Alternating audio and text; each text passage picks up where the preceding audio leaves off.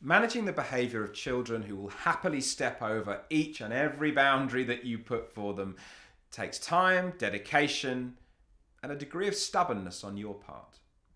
Alongside the daily firefight, you need the drip feed of a more strategic plan.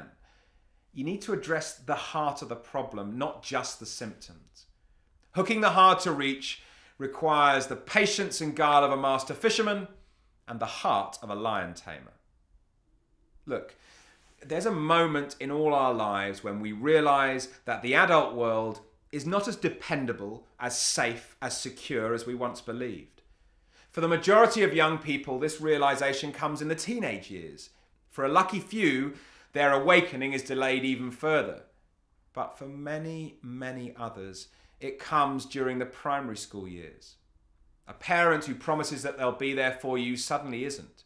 And it can be the catalyst for even young children to distrust the adult world.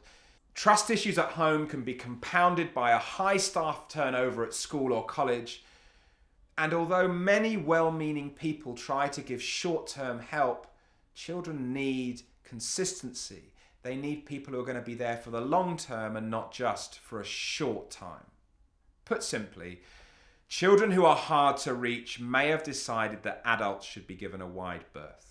The barriers come up, some try to disengage with learning, some stop communicating, most demonstrate their anger, confusion and lack of trust with a behaviour that says, leave me alone, I'm not worth bothering with.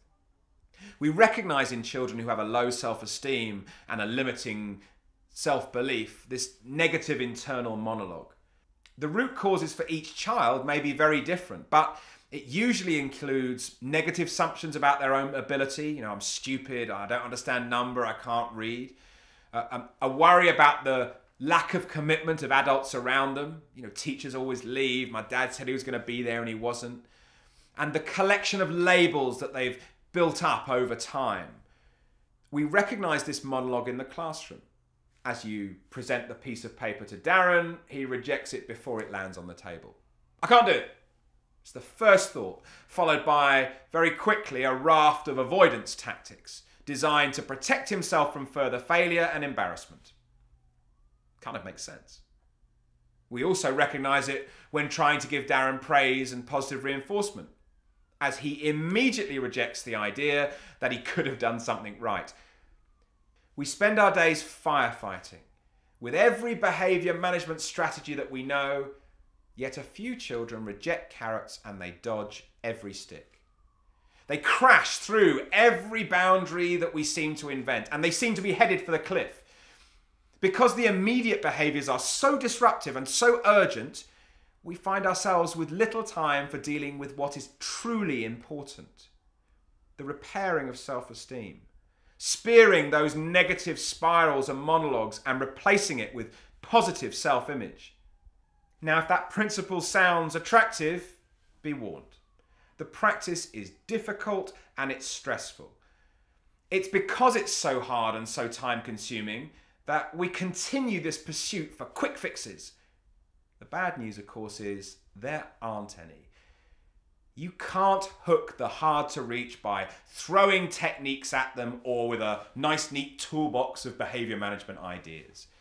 You can't draw them back in with years of punishment or through exclusion and reintegration.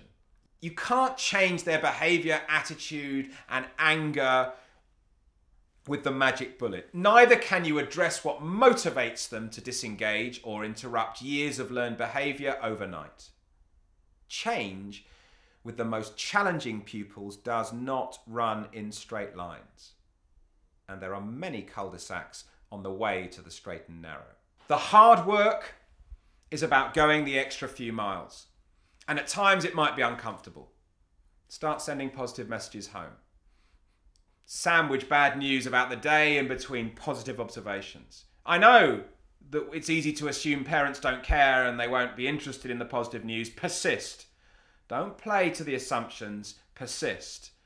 Now the hard work begins, and you may need to go the extra few miles without reward, without applause. And at times it's going to feel like you're working for nothing. At times it's going to be uncomfortable. Stick with it. You're doing the right thing. You're dealing with them in a different way. They may appreciate it immediately. It may be 10 years' time when you're walking down the high street that you get stopped by that student who thanks you. You may never get the thanks you deserve. Well, that's not what we're in it for, is it? Expect your colleagues to criticize. Expect your colleagues to shake their heads and tell you that you're not a social worker. On a daily basis, go out of your way to build positive relationships with the students you're working with. It's important they grow to trust you, to like you, and to lean on you. With those foundations in place, you can start fishing. You're going to hook them back into learning. Find the talent or ability that's been smuggled in behind the obvious emotional baggage and build on it. If it's well hidden, consider putting the hook in yourself.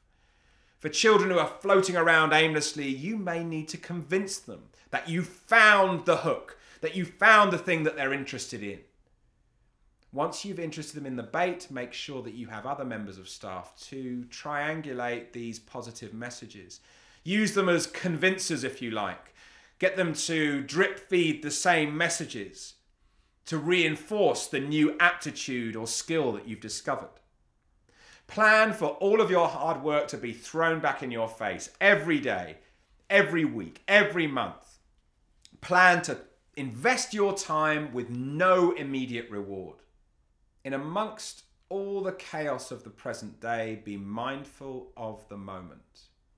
You are doing something remarkable, something altruistic, something life-changing. Trevor may not thank you immediately for having a profoundly positive impact on his life, but then teaching was never about what I can get for myself, but what I can do for others.